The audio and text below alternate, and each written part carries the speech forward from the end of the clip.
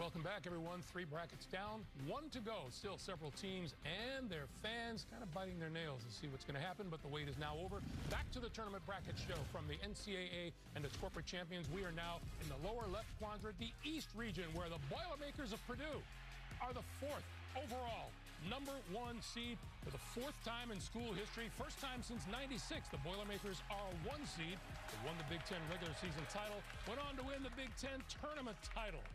Pretty good season under Matt Painter, 29-5 overall. They will play the winner of the first 4 game in Dayton, Ohio on Wednesday. That game will be between Texas Southern Tigers. Coach Johnny Jones, his first losing season at Texas Southern, they still reached the NCAA tournament, winning their 3rd straight Southwest Athletic Conference tournament title. The other opponent, FDU, out of the Northeast. FDU won 4 games last season, 19-15 overall, and the winner of that game will play Purdue. Moving on, the Memphis Tigers, 2nd seed out of the American Athletic, 26-8 overall. Penny Hardaway's team upset the #1 team in the nation, Houston Cougars, for the American tournament title. That is the most dangerous 8 seed in the field, folks. The Memphis Tigers, Kendrick Davis, a dynamic do-it-all point guard. They will be a problem and a tough out. And there's Florida Atlantic celebrating what they know is going to happen. They have school record with their 31 wins, 31-3 on the year. 2nd time in school history after winning the Conference USA tournament title. Congratulations to the Owls. 1st and 2nd round games to be played in Orlando on Thursday and Saturday.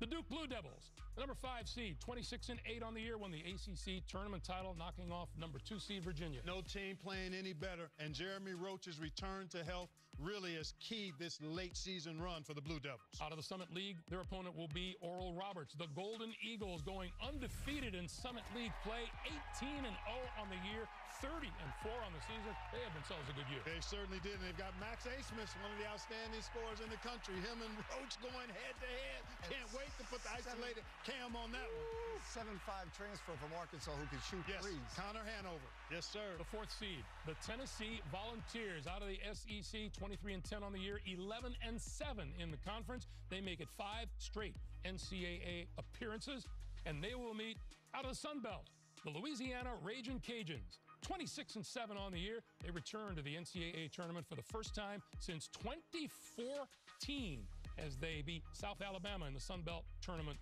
finals.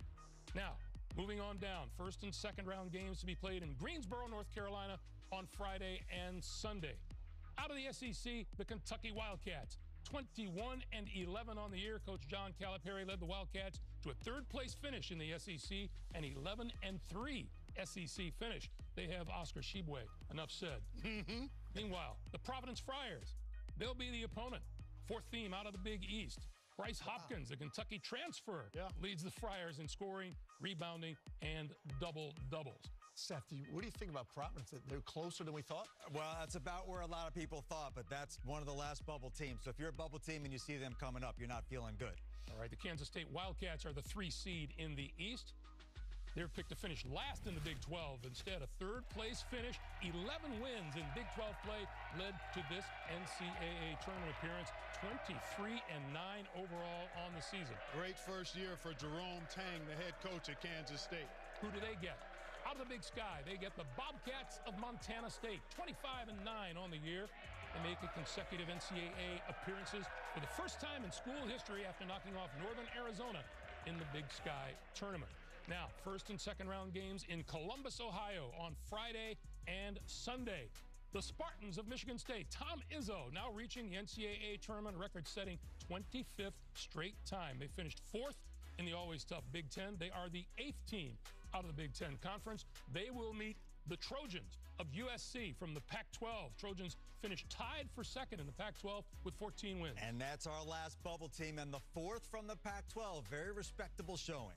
Now, last 2 slots to be filled in the East. Marquette's Golden Eagles, 5th team out of the Big East. Coach Shaka Smart, Big East Coach of the Year, leads the Golden Eagles to back-to-back NCAA tournament appearances. They were picked to finish 9th in the conference. Did a little better than that, 28-6 overall and 17-3. Good, strong 2 seed for the Big East champions. That's a good seed for them. And they will meet the Catamounts of Vermont.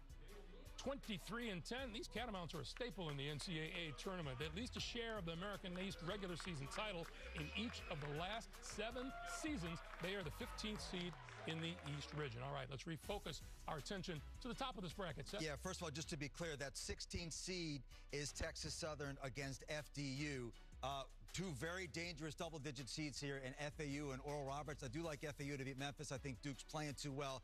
The upset pick here is Louisiana over Tennessee. Good call there, Tennessee Seth. overseeded because of their record, but they don't have their point guards, Kai Ziegler. Louisiana wins that game.